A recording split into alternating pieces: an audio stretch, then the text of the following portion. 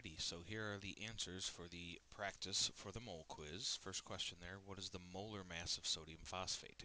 So there's 3 sodiums.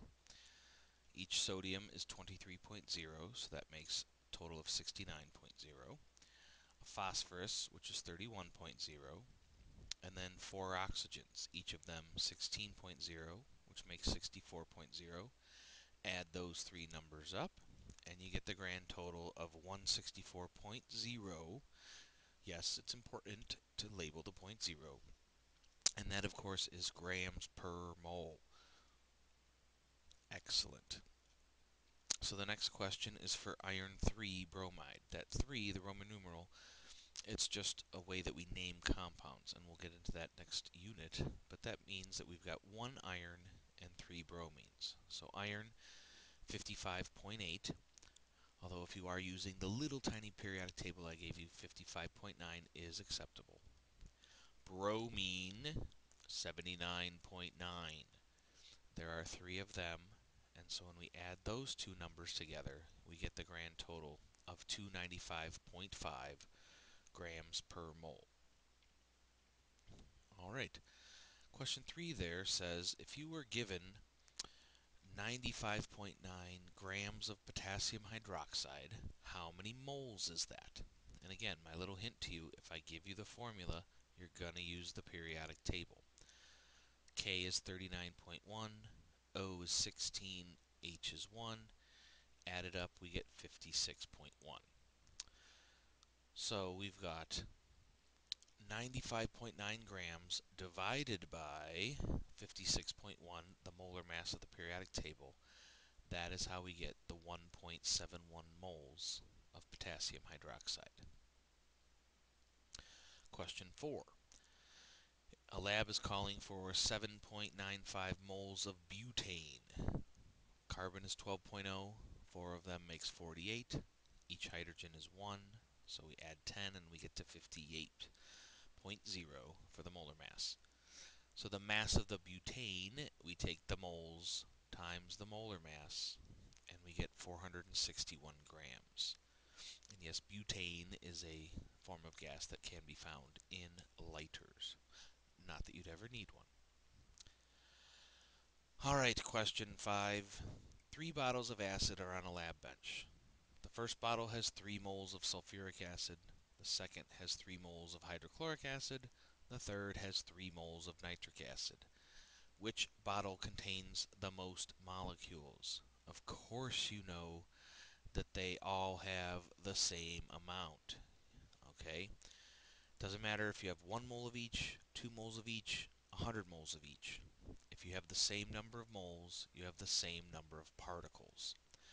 If you actually wanted to calculate it out to prove it, each of them would be 3 times Avogadro's number, and it would end up being 1.806 times 10 to the 24th.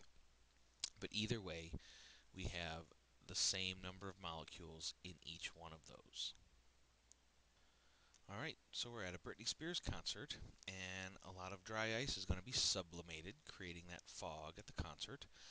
So if 25 moles of this sublimates during I wanna go oh oh, sorry, how many molecules is that? So to get from Moleville to Particle Town, we have to multiply by Avogadro's number. So the 25 moles times Avogadro's number will give us the number of particles, 1.5 times 10 to the 25th molecules.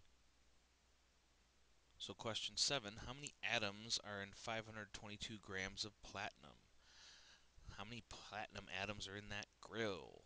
So we want to go from Mass City all the way to Particle Town. This is our 2-step problem. Grams to atoms. So when we do this, I've got to take my 522 grams and divide by the periodic table molar mass for platinum, 195.1. That takes me to Moleville. When I multiply by Avogadro's number, I will get to the number of atoms, which is 1.61 times 10 to the 24th atoms in that grill. Question 8. Let me cover that so as not to overwhelm you. I've got two balloons, and one is filled with 100 grams of neon, the second with 100 grams of oxygen, O2. Which balloon contains the most molecules? So we've got to go from mass to particles. We're going to need the molar masses, so I've got 20.2 for neon and 32.0 for oxygen. So I need to compare the two. Well, when I take 100 grams for neon divided by its molar mass, I have 4.95 moles. 100 grams of oxygen divided by its molar mass, 3.125 moles. More moles, more particles. Less moles, less particles. So you could stop there and totally prove that. If you wanted to go the extra step and multiply and figure out the number of particles, okay. So for neon, 2.98 times 10 to the 24th. For oxygen, 1.88 times 10 to the 24th. So either way, stopping at moles or going to molecules, you'll find that there's more particles in the neon-filled balloon. Question 9 is our density tie-in. So here we have a sample of aluminum being recycled. The density of aluminum is 2.70 grams per centimeter cubed. So how many aluminum atoms is that being recycled? Well, the density is mass over volume. So again, to find mass, it is density times volume. So the 2.7 times the 222. That tells us we've got 599.4 grams of aluminum being recycled.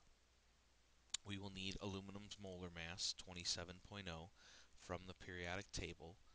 So now that we have those pieces of information, I take the grams of aluminum divided by its molar mass, takes me to Moleville, multiply by Avogadro, and I figured out 1.34 times 10 to the 25th atoms of aluminum are being recycled. In our last problem here, we've got the storage container with 202 grams of phosphorus hexachloride, PCl6, 1 phosphorus plus 6 chlorines, 35.5 each of them. That's how we get the 244.0 molar mass from the periodic table. So how many chlorine atoms are in this container? Well, starting in mass city, starting with the mass, I've got to divide by the molar mass, and that tells me how many moles of the phosphorus hexachloride there are. Well, when I take that times Avogadro, it tells me that I've got 4.98 times 10 to the 23rd molecules.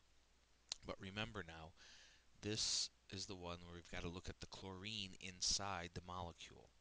My formula, PCl6, tells me there's 6 chlorine atoms in every one of these molecules. So when I take that number times 6, that's how I figure out there's 2.99 times 10 to the 24th chlorine atoms. Hope this helped, and good luck on your mole quiz.